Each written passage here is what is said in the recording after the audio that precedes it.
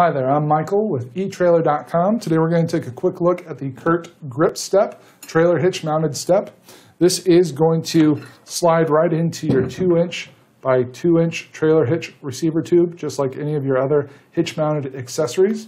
This is going to offer a nice platform for you to step up, more easily access things on your roof or ladder rack or cargo area.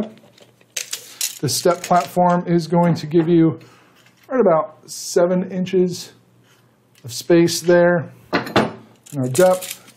Then with the width, right at about 23 inches. So plenty of room for you to step up and access some of those materials. You can see this does have a nice expanded metal tread that's going to offer maximum traction and safety for us. So we're going to have nice sure footing as we're stepping up there. And being open like that and open on the bottom, it's going to allow us to knock dirt and snow off your boots. We'll just fall right through there, so you don't have to worry about tracking that into your vehicle. On the ends here, we do have a nice smooth rounded end cap on each side that's going to help to eliminate sharp corners, because I'm sure we all know how unpleasant it is to hit our shin on a sharp corner.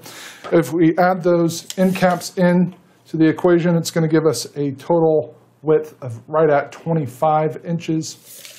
So keep that in mind, make sure that that's going to work for your application. The step is a nice aluminum construction, so it's going to be very lightweight, easy to put on and take off for your different applications. Obviously, aluminum is very resistant to any sort of corrosion, rust proof, but it also has a nice black powder coat finish to just kind of give it a cohesive look and to help with that corrosion resistance.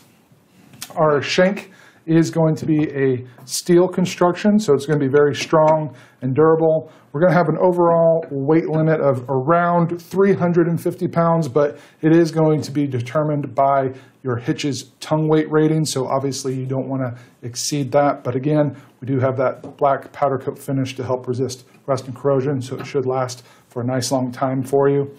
This is going to come with the step, the shank, the hardware to get it all assembled, and then a 5/8 inch pin and clip.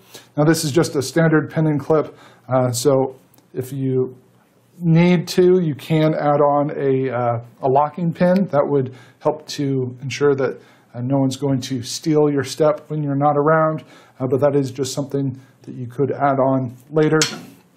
This does have 2 hitch pin holes to accommodate for different size trailer hitches. So our distances from our back point of our step out to this closer hole is about 3.5 inches.